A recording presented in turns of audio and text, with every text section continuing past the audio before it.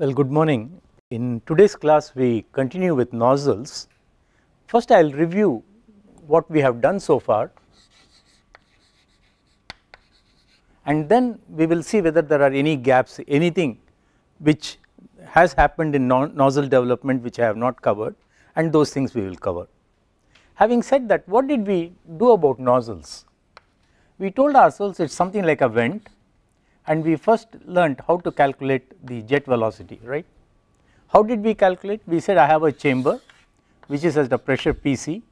Suppose at the exit I have a pressure Pe, I can calculate the jet velocity 0.1.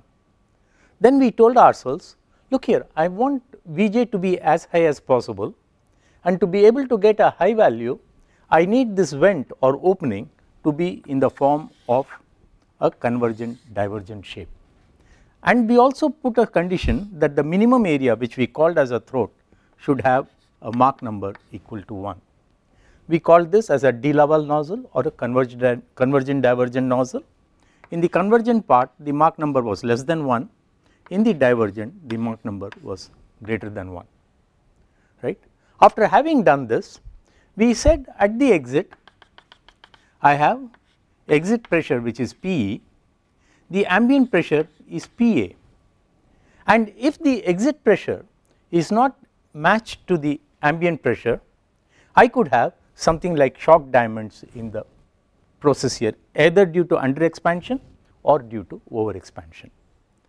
After this, we also took a look at what is the flow through the nozzle. In fact, we got an equation of m dot is equal to 1 over C star into Pc into At was the flow, and we got an expression, say m dot by At, let us write it down, m dot divided by At was equal to, if I write this as a chamber pressure Pc into 1 over C star here.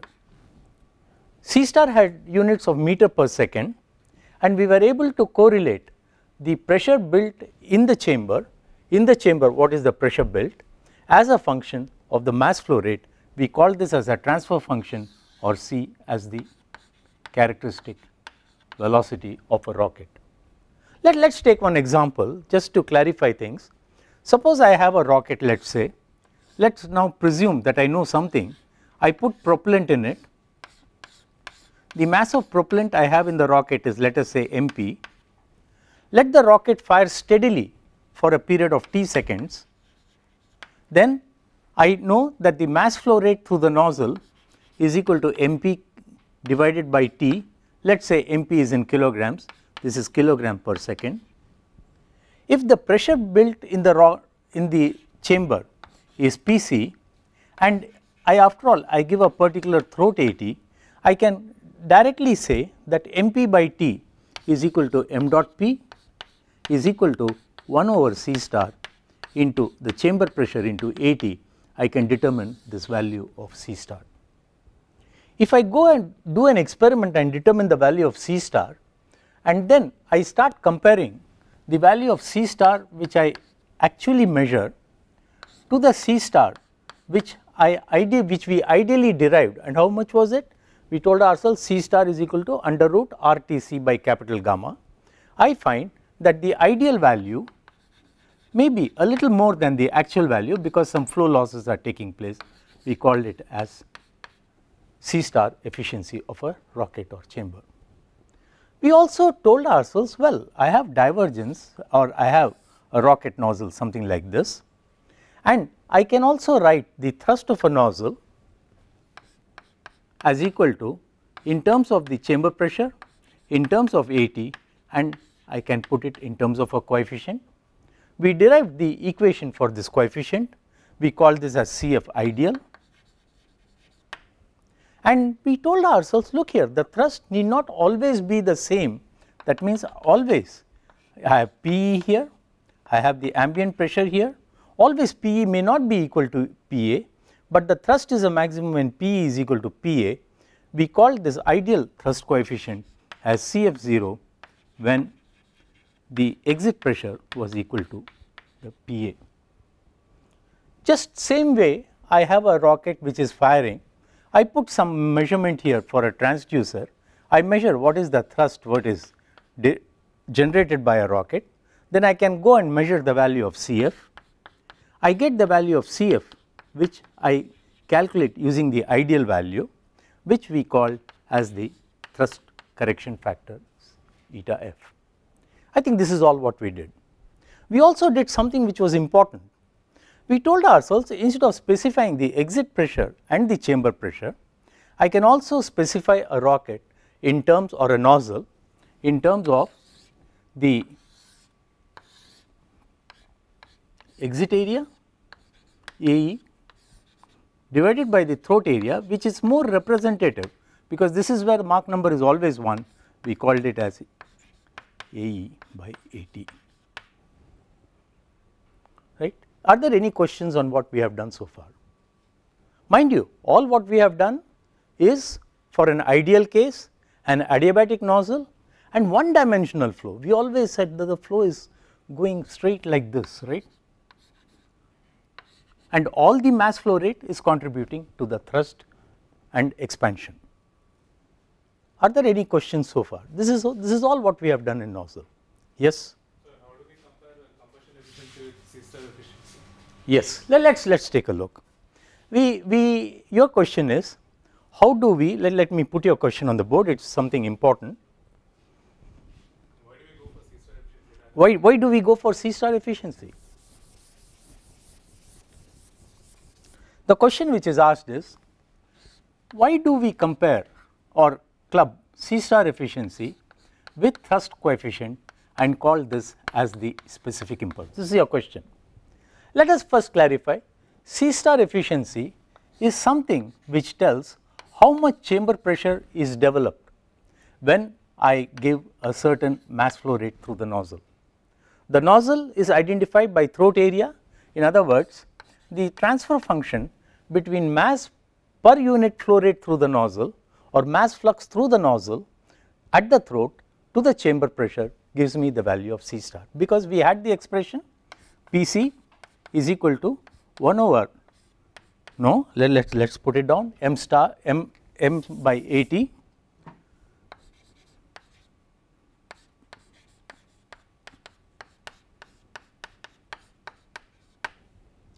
we could get the chamber pressure for a given mass flux at the throat, and this is your transfer function. What does it tell us? What does this expression tell us? And we also had the expression C star gave me something like under root R Tc by the value of capital gamma. It was a function of under root gamma 2 over gamma plus 1 to the power gamma minus 1, gamma plus 1 divided by gamma minus 1. What does it really tell?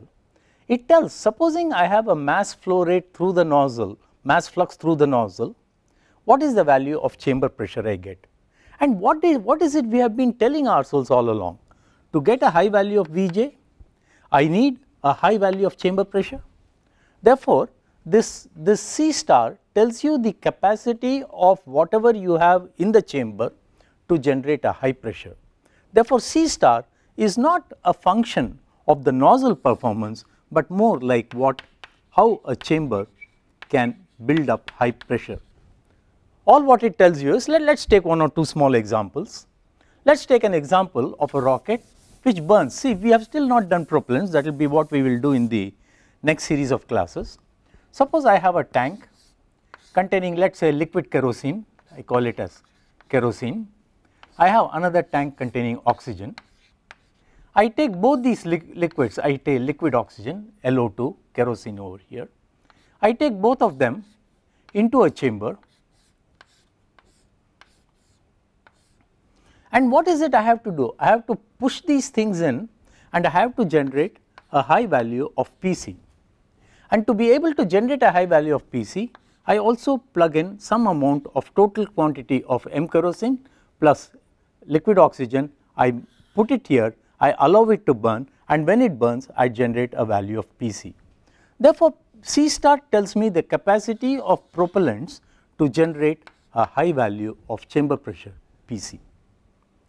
That means it is a chamber only. We have not done anything with respect to this, because C star we only looked at the nozzle flow. We told ourselves, well, m dot is equal to rho t AT into VT.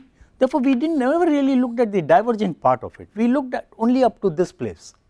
Therefore, C star is representative of the chamber to be able to generate high pressure gases when some mass is flowing.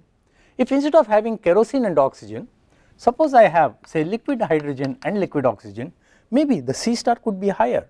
Therefore, I would prefer this to this, and C star therefore becomes a capacity of the chamber for a given propellant to generate high pressure gases. Like normally the value of C star is around 2000 to 3500. A lower performing rocket or propellants which are not that good will give me a lower value, propellants which are extremely competitive, extremely energetic will give me a higher value, that is C star. Now, when I look at CF, what is CF? We define CF as equal to thrust is equal to CF into PC into AT. In other words, if I had terminated the rocket at the throat itself, let us qualify this through another example. If I have a rocket nozzle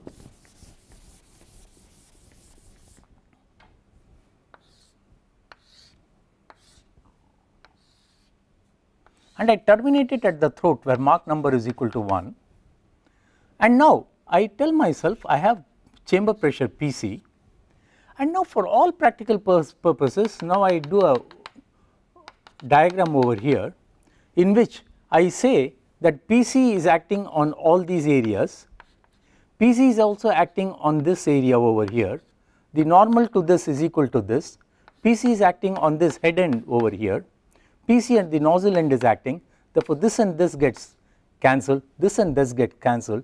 The ultimate thrust what I get is something, this is unbalanced, this is PC, if PC is very much higher than P I can neglect it, and therefore my thrust is equal to PC into AT, just an order of magnitude. Now what I do is, I have the divergent part like this, and now I find that the force has somewhat increased because of this expansion, and therefore I write F is equal to CF into PC into AT. Therefore, CF is something like thrust magnification due to the divergent part of the nozzle, and therefore CF is a quality factor for the nozzle. In fact, CF for most nozzles are between 1.2 to something like 3 or 4. We will work through some examples in the later part of this class. Therefore, I can tell you that CF is a quality factor for a nozzle, C star is a quality factor on the capacity to generate pressure in the combustion chamber or in the chamber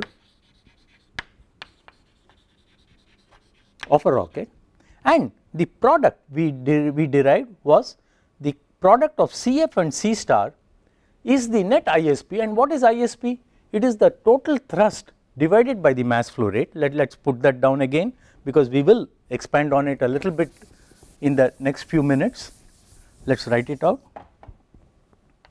Force is equal to, thrust is equal to CF PCAT, and what did we tell? Well, PC can be written as, in terms of mass flow rate, m dot is equal to 1 over C star into PCAT, and therefore PCAT I can write it as equal to m dot into C star divided by AT into AT got cancelled, and I have thrust or force divided by m dot is equal to CF into C star, and what do we get? Force m dot is equal to mass of propellant into time, F into time is impulse, impulse per unit mass of propellant was what we called as specific impulse of a rocket. Therefore, the specific impulse of a rocket has two things in it: the capacity of the chamber to generate high pressure and high temperature gases, and how you expand the gases to get high velocity. Therefore, let us keep this terminology very clear. I have nozzle factor, chamber factor, which gives me the net ISP of a nozzle. I will dwell on this a little in detail in the next couple of minutes. Let me get started with it, because all of us are now clear about area ratio. But does this answer your specific question? Why C star, why CF, and what is the relation and how I got the specific impulse. Let us do one example. Let me take the example of, let us say, a particular nozzle which operates, let us say, in vacuum, and let me take another nozzle which operates on the ground, let us say at Chennai, which is at sea level. Let us say I have a nozzle, this is the chamber which generates high pressure, I have the exit pressure is equal to, let us say, PE. At sea level the ambient pressure is equal to PA, at sea level it is equal to 100 kPa, which is equal to 0.1 MPa, right. Now I want you to tell me what is the relation between, let us say, ISP, I want ISP at sea level condition. I say ISP, let me put it a little more clearly, specific impulse at sea level. How do I write it? I write it as equal to m dot Vj plus I have PE minus PA into what? AE momentum thrust plus the exit pressure minus PA into the exit area, where AE is the exit area of the nozzle. Mind you, we derived this, right, and we said we had a control volume and therefore we found a pressure thrust was there. Please check this again, right. Can I go forward? Now I want to be able to say, if I say I am looking at the same nozzle, if instead of it operating on the ground sea level, if it is going to operate in vacuum, what is going to be the difference? Let us say the nozzle now operates under vacuum, the same nozzle, the same area ratio, this is the value, I have PE, I have AE, the chamber pressure is, let us say, PC. If it is going, yes, ISP sea level divided by m dot, very good. No, let us put it this way, let us redo it. F is equal to m dot Vj, therefore the specific impulse is equal to Vj plus Pe minus Pa into Ae divided by m dot. That means I have more than the jet velocity, I have some contribution from this coming. Now I want to find out what is the specific impulse at sea level. Let us rewrite it. Specific impulse at sea level is therefore equal to Vj plus I have Pe minus Pc, no, Pc minus Pa, Pe minus Pa divided by m dot is the value into the value of Ae at sea level. Now what will be the value of specific impulse if the same nozzle functions in vacuum? I call it as vacuum specific impulse. Vacuum is equal to, what will be the value? Pa goes to 0, it is vacuum, therefore I have Vj plus Pe divided by m dot into E. In other words, the same nozzle when it is fired in vacuum gives me a higher thrust because minus Pa is missing over here. Can I relate these two? Let us say ISP at vacuum, I find therefore the specific impulse of a nozzle, the specific impulse of a given rocket operating in vacuum is greater than when it operates on the ground. In other words, the specific impulse corresponding to operation in vacuum is greater than when the same rocket operates at sea level conditions. Now I want you to give me a slightly, let's expand on this and find a relation between the two. Therefore now I tell ISP at vacuum is equal to Vj plus P, what is the value of m dot? M dot is equal to 1 over C star into PCAT,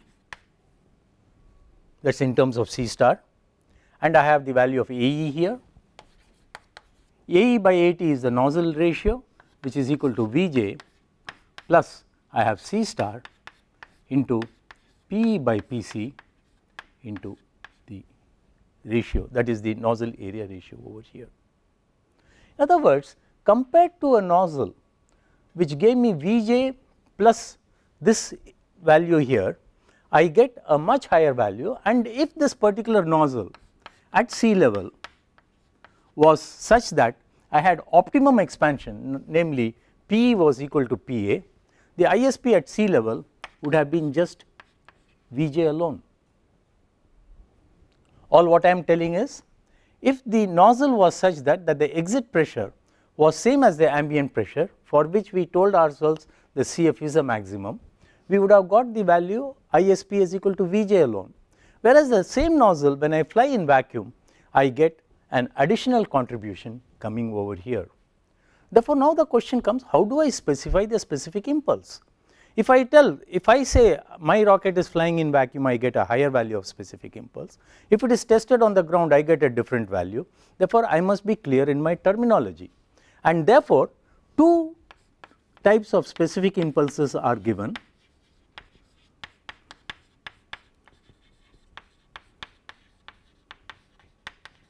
One is ISP corresponding to sea level, and the second is ISP corresponding to vacuum. Therefore, whenever we say a rocket, somebody may give ISP at sea level, but we must be careful what he is specifying. He is specifying sea level, which is a lower value, whereas somebody may specify with respect to vacuum. Therefore, there are two ways of specifying the specific impulse, either a vacuum specific impulse or sea level specific impulse. But then there is another problem. If I have a higher value of chamber pressure, I get a higher value of expansion ratio, and I can get a higher value of the specific impulse. Therefore, I also need some terminology which says a standard, and the standard chosen is we specify specific impulse for PC equal to 7 MPa or 70 bar pressure. That means specific impulse is normally specified when the chamber pressure as a standard is equal to 70 bar, the sea level when the ambient pressure is equal to 1 bar or 100 kPa pressure. Whereas when I talk in terms of vacuum, well, I am saying that PA is equal to 0 bar vacuum, but I still keep 70 over here. That means there are some standards, because a rocket can fire at different pressures, but if we want to compare something, we need some standard, and that standard is a chamber pressure of 70 and an ambient pressure of 1 bar for sea level ISP, and if I consider vacuum, it is there. But something to remember is, well, the vacuum specific impulse is higher than the sea level specific impulse, which is essentially Vj when the exit pressure is equal to ambient pressure. I think this is all what we have done so far, right? Are there any other questions on what we have done? If not, let me go forward. See, so far we have been talking of only one dimensional flow, right? We told ourselves, well, I need a divergent part, and I know my divergent part looks like this. I have the convergent part, but I am really not bothered about convergent, because anyway at throat I have Mach number is equal to 1. I have a chamber over here, I have PC. Now my divergent part, it is something like it is diverging out, and if I look at the flow which is taking place, the gas which is flowing near the wall will have a direction along the wall, which is flowing along the axis will have flow along the axis. Therefore, how am I justified in assuming one dimensional flow? It is really not correct. I have to make some corrections for maybe the radial flow or for the divergence in the flow.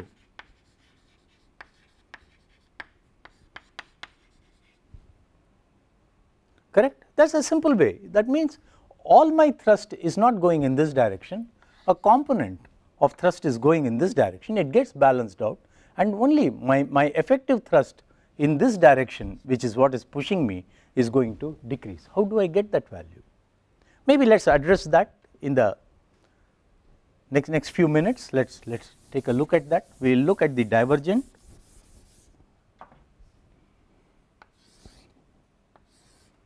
center line,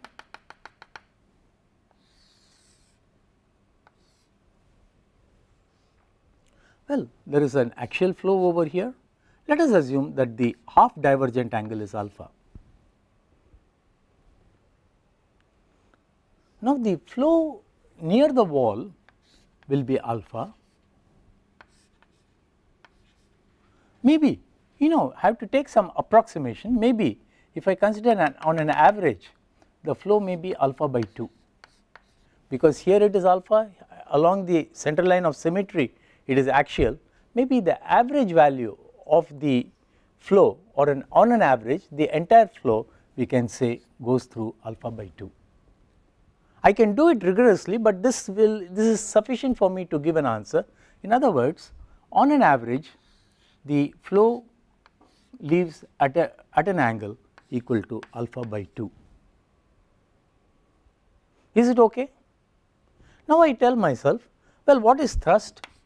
Let us assume that the nozzle is adapted, that means ambient pressure is equal to the Pc here, F is equal to m dot into Vj over here. What is the mass which flows along the axis now? It is equal to m dot into cos alpha by 2, that is the axial mass flow rate, because on an average some goes at alpha, some goes at 0, the mean is at alpha by 2, the average mass is at cos alpha by 2. Vj is again corresponding to this over here, it is equal to Vj cos alpha by 2. Therefore, the thrust due to the divergence being at an angle alpha will therefore be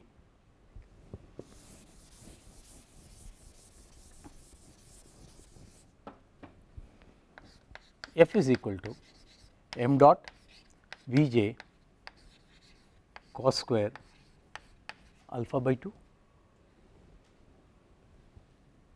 Please be with me. Is it all right? All what we told was the flow is not all axial, flow towards the wall is alpha, on an average the flow is at alpha by 2, and therefore the mass component along the axis is equal to m dot into cos alpha by 2. The velocity on an average, axial velocity, is equal to Vj cos alpha by 2. Therefore, the product of m dot cos alpha by 2 Vj cos alpha by 2 gives me cos square alpha by 2. Now, I want to simplify this expression. Therefore, we use the term cos 2 theta is equal to 2 cos squared theta minus 1, or I have cos squared theta is equal to 1 plus cos 2 theta divided by 2, and therefore, I can write cos square alpha by 2 is equal to 1 plus cos alpha divided by 2. Just a trigonometric manipulation, because I can express it in terms of the divergence angle, half divergence angle of the nozzle. Mind you, the total divergence is 2 alpha, I said alpha is equal to half divergence angle over here. Therefore, now I get the thrust of a nozzle F is equal to m dot Vj into 1 plus cos alpha by 2, and this is the loss due to the divergence, and therefore, this is denoted by the word by the letter lambda, and we say lambda corresponds to divergence loss, or F is equal to m dot Vj into lambda, where lambda is something we say loss due to divergence.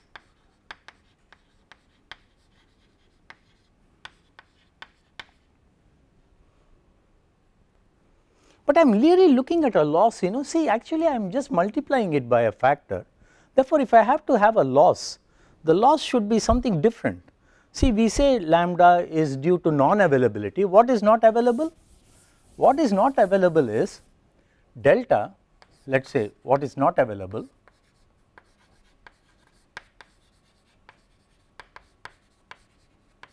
What is not available? The thrust not available is equal to 1 minus lambda. In other words, this tells me the fraction of the availability, which we call as divergence loss factor, and if I want to put it explicitly in terms of something, the thrust which is not available, it is equal to 1 minus lambda. Therefore, I have defined two terms, and what are the two terms for the actual divergence effects? We define lambda is the divergence loss factor, or rather I have to multiply the value of m dot Vj by lambda to be able to give me the thrust. What is not available? The thrust, if everything was axial, would have been m dot Vj, therefore 1 minus lambda is not available. Therefore, I say capital delta related to the availability lambda over here. Now, why am I doing all this? I would like to still have a nozzle in which I do not have too much of this loss coming. Therefore, let us put some numbers on it. Let us put some numbers which will help us to clarify, and let us say alpha of a nozzle, could it be 0? It is not possible because I have a parallel nozzle.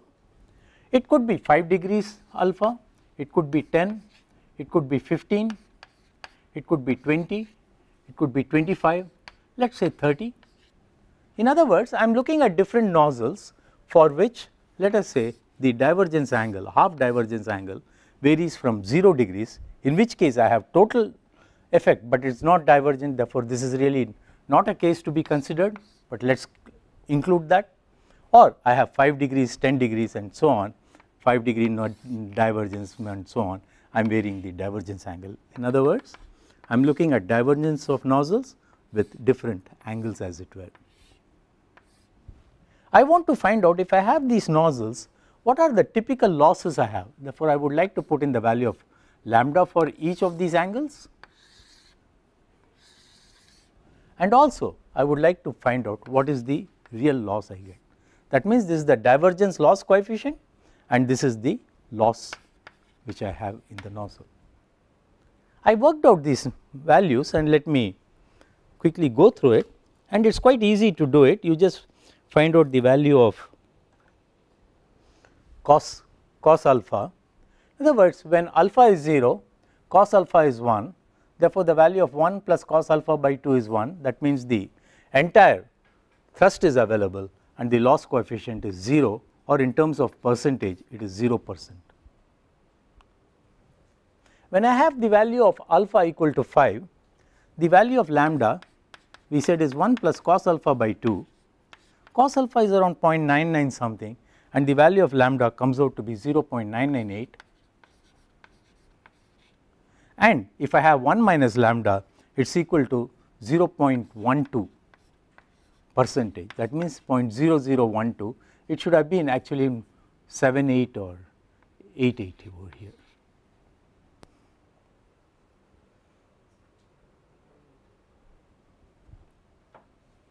Yeah, 12, correct. 0.0012, which gives 0.12%. If I have the angle as 10 degrees, it is equal to 0.9924, and the loss which comes out to be 0.76%. Let us put few more values. For 15 degrees, the value is 0.9830, 1 plus cos alpha by 2, and the loss is 1.7%. If it is 20 degrees, 0.9699, 1 minus lambda gives me a value around 3%, that is 0.97.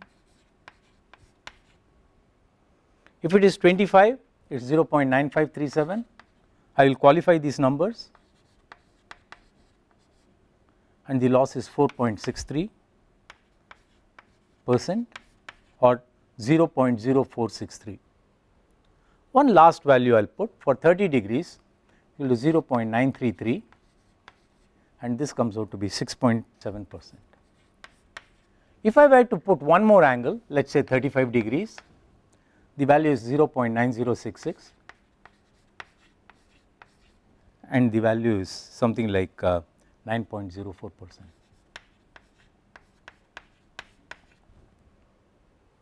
What is it I am doing?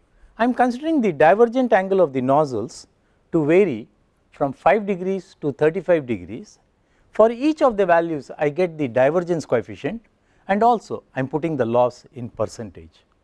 You find when I go for 5 degree I am losing just 0.12% thrust, for 10 degree I am losing 0.76% thrust, when I come to 15 I have lost already 1.7% thrust, when I go to 20 I am quite high, I have lost almost 3% of the thrust, when it goes to 25 it becomes 4, 6 and all that. In other words, it does not become meaningful to have any divergence angle greater than 20 degrees. In fact, if I were to compare this and this, I find that this is something like here the value is 1.75 times more, loss is 1.7 times more than if alpha were equal to 15 degrees. In other words, if the half divergent angle was 20 degrees, the loss is quite heavy here, it is something like 1.75 times more than this particular value, that is 3 divided by 1.7 is almost like 3/4, and that is 1.75 times more than this value. Therefore, the general practice therefore is let us adapt some value around 15 such that the loss is somewhat small. What loss? The divergence loss. But that is not the only reason. Let us try to put one more number onto it. Let us say I have a nozzle. I find that if I have a very small angle of 5 degrees or even 1 degree, my loss is going to be almost negligible. Therefore, why not have such a small angle? Let us see what is the implication of it. Let us say I have a nozzle center line, I have the throat radius I say is RT, the exit value is RE, and what is alpha? Alpha is the value of this angle alpha. In other words, the value of RE minus RT, which is this value,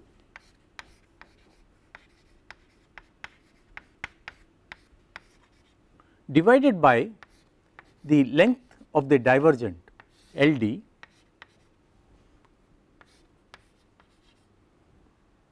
is equal to tangent of alpha, or the divergent length LD is equal to RE minus RT of cotangent of the value of alpha.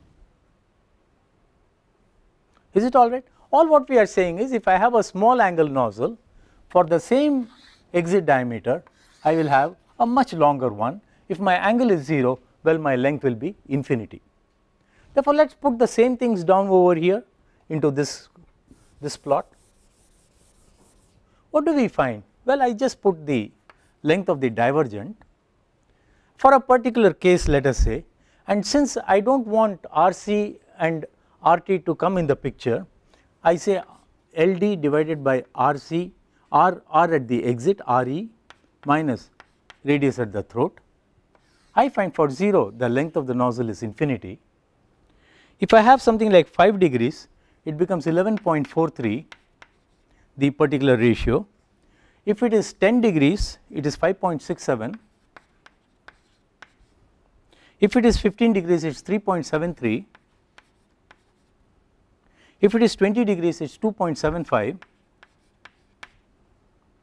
25, it is 2.14. 30 degrees, it is 1.73, and if it is 35, it is 1.43. What is it we are telling? The length of the nozzle is very large if the angle is very small, and the nozzle length reduces, but if I compare these things around 15 degree, if I compare 3.73 with 2.75, well, that change is not as rapid as it is for the smaller values. In fact, we find that it is something like 2.75 is something like 1.5 times only, and it becomes even smaller.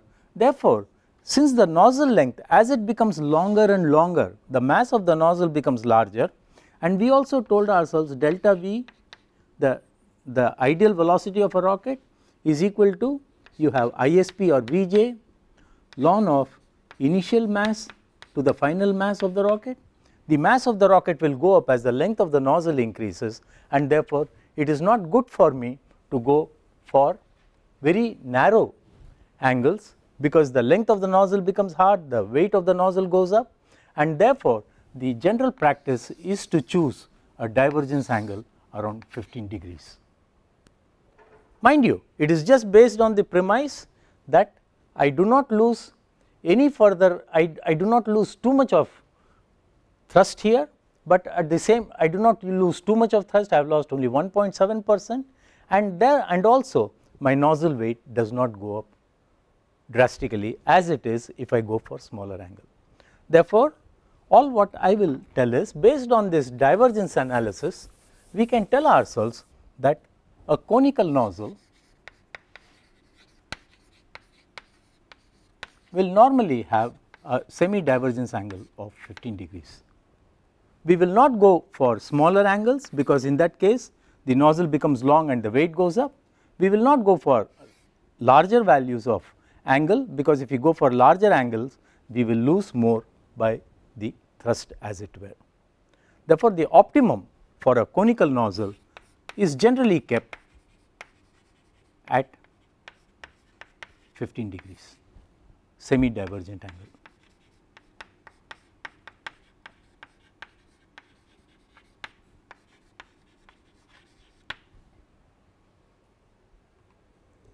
Does it make sense? Does it meaningful? Now, if this part is clear, I just have a few more things to tell in a nozzle. The question is, why did we address this divergence problem in such a critical way? Like for instance, we told ourselves, well, your nozzle is something like this, divergent, and you are interested in this angle being alpha, you do not want to lose thrust. What prevents us from having a nozzle which I can bring it back like this, I can initially expand it out and bring it like this? What am I talking? Let me make myself a little more clearer. We have the throat here, I have a conical nozzle. If I have the divergence angle alpha, and the divergence angle at the exit is important, and if I can somehow reduce this divergence angle over here, and in the initial stages what I do is I expand it like this and bring it back like this. That means I expand it out and bring it like this, or the shape looks something like a bell. The shape of the nozzle looks like a bell here. I am sorry, the figure is not all right. This is the center line. How does a bell look like? Like this. Initially I expand it out, I decrease the divergence angle such that the flow goes out more axially. In other words, I have a contour for this shape, and these are known as contour nozzles.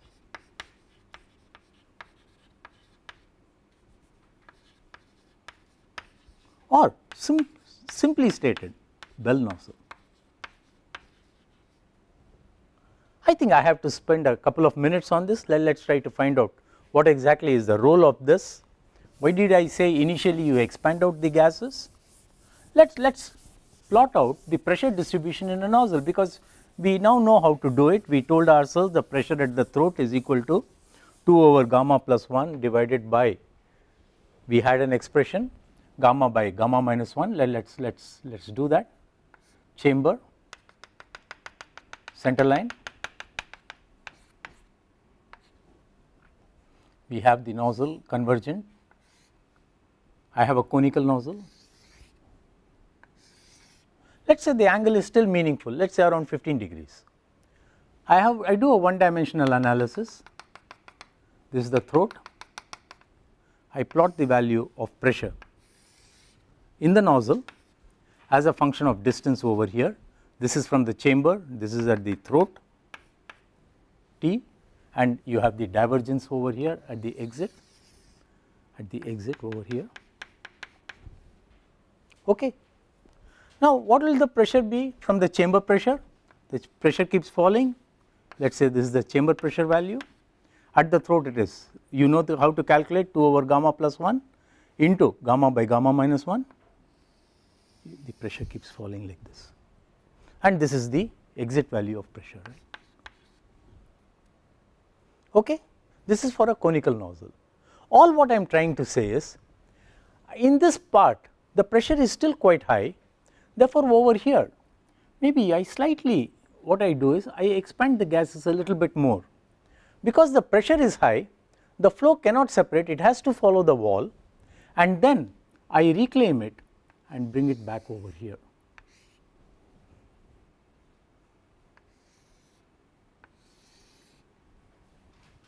In other words, over here I expand the gases at higher pressure and then I bring it over here, in which case it will be possible for me even to reduce the length of the nozzle, and therefore these bell nozzles are specified in terms of, let us say 80% bell, or they say 70% bell. What do we mean? A bell nozzle whose length is 80% of a conical nozzle is all what is required. I can terminate this over here, because here itself I have got the value of P, and therefore I am able to use a conical nozzle or a contour nozzle much more effectively than a bell nozzle, than a conical nozzle. In other words, a bell nozzle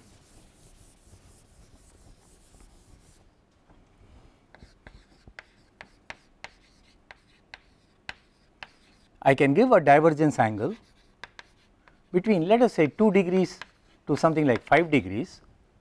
Initially I expand it rapidly, here I give a large value, maybe 20 degrees to 50 degrees, and in the process I can make the nozzle a little more stubby, and I tell that the length of the bell nozzle could be a fraction of this, and this is what we call as a bell nozzle. 80% bell nozzle means the length of the bell nozzle is 0.8 times that of a conical nozzle.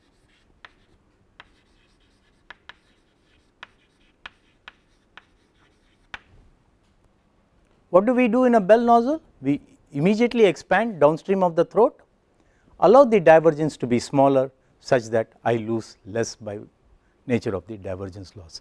In fact, one paper which all of us must read is by, I will give you that paper here, it is very important.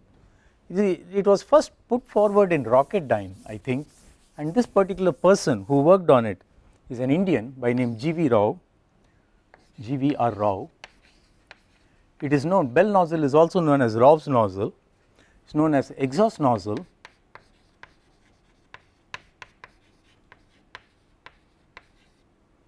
contour for optimum thrust.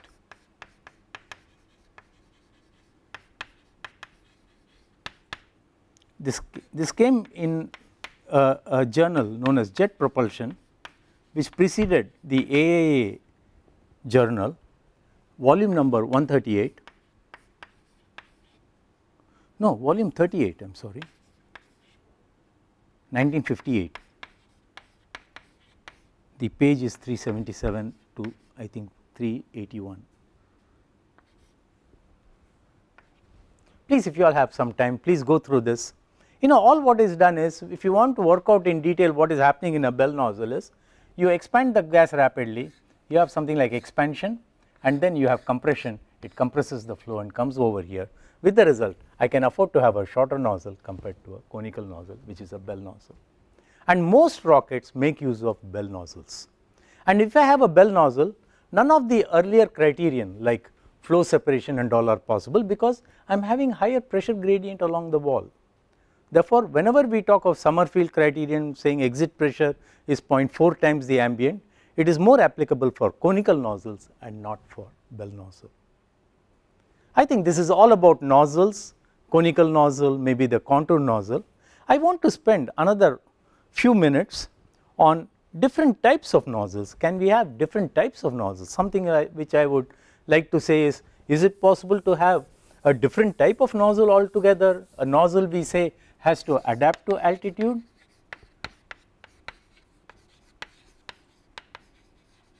That means can I make it adapt to different altitudes, start from 0 kilometers and keep going up to 10 kilometers or 100 kilometers for the same nozzle?